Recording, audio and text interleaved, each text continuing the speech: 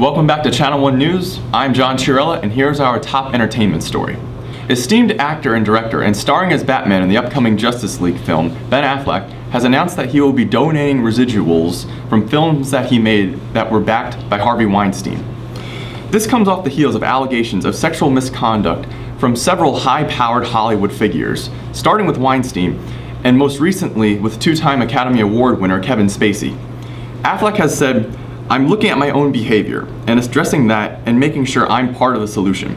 The residuals will be donated to independent film projects and nonprofits for victims of sexual assault." Affleck has also added that more women need to be pushed to power and that sexual harassment must also be a men's issue. Affleck has faced allegations of sexual misconduct of his own.